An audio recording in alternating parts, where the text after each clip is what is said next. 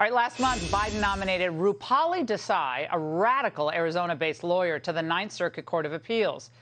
So who exactly is she? You argued that it would be a problem to extend an exemption on the grounds of religious freedom to a particular small business. You've been very active in an organization that fights against school choice in Arizona. You chose an area of the law that really requires you to wear a jersey. You clearly do have a liberal worldview. Well, liberal worldview, that's an understatement. As first reported by Fox Digital, Desai serves on the board of Just Communities Arizona. It's a group whose mission it is to create a world free of prisons and punishment. So how do you seriously consider having someone on the bench who doesn't seem to believe in our criminal justice system? That's wild even for the Ninth Circuit. She also worked as an attorney for Planned Parenthood and helped launch the state's recreational marijuana program. She's a real gem. Here now is Mike Davis, president of the Article 3 Project, former chief counsel for nominations to the Senate Judiciary Committee. Mike, great to see you in studio. Why is this nomination of the Court of Appeals so bad, and why does it have to be stopped? This one is particularly bad. Out of all the Biden nominees, she's right up there with one of the worst. She's worked with George Soros, the ACLU, Planned Parenthood, Open Borders Group, La Raza, the teachers' unions. She's advocated for abolishing prisons, defunding the police, mask mandates in schools, CRT in schools.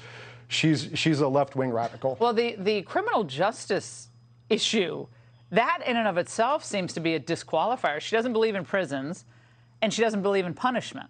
How do you sit as a federal appellate court judge if you don't believe in either of those things? Well, you don't. And she also thinks that our criminal justice system is racist. And so she's going to have a hard time doing her job. Now, instead of pressing Desai on any one of those issues that we talked about, here's how Senator Cory Booker used his time during the confirmation hearing. Watch.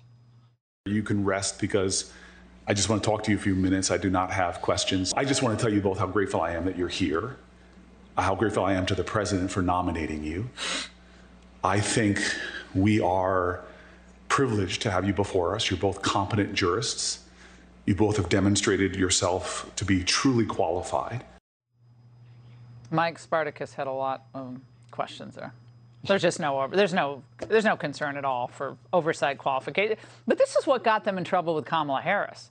And now we're trying to put this other woman on the Ninth Circuit, and it's going to run into other problems. Do you think someone like a Joe Manchin would support this? Well, what's surprising is these two Arizona senators who are supporting this nominee. It's an Arizona-based seat. Kirsten Sinema and Mark Kelly are supposed to be moderates. Yeah, and they're far from moderates. When it comes to throwaway votes, they pretend they're moderates. But when it comes to lifetime appointments on the critically important federal courts of appeals, they vote in lockstep with all these radical nominees. So for Blake Masters, who's running, probably be the nominee to go up against Kelly, this is a major issue in the campaign, or it should be.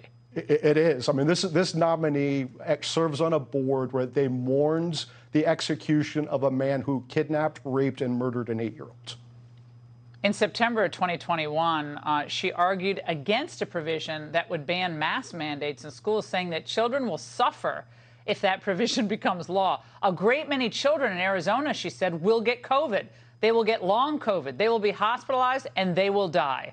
She said that is not hyperbole. Mike, obviously, she was completely wrong, but she was scaring people. Yeah, I mean, she does not have the judgment to be on the Ninth Circuit. And the two Arizona-based senators, Kirsten Sinema, Mark Kelly, have made a very bad decision here by advocating for this. This is why I say that the idea of a moderate Democrat is a unicorn. I mean, occasionally Manchin will do the right thing, thank goodness, and occasionally Sinema will as well. But when it comes to these types of radical, they run for the hills. These Democrats vote 100% of the time for these radical Biden nominees. No, we've got to put pressure on the others, including Manchin. Mike, thank you very much. Thank you.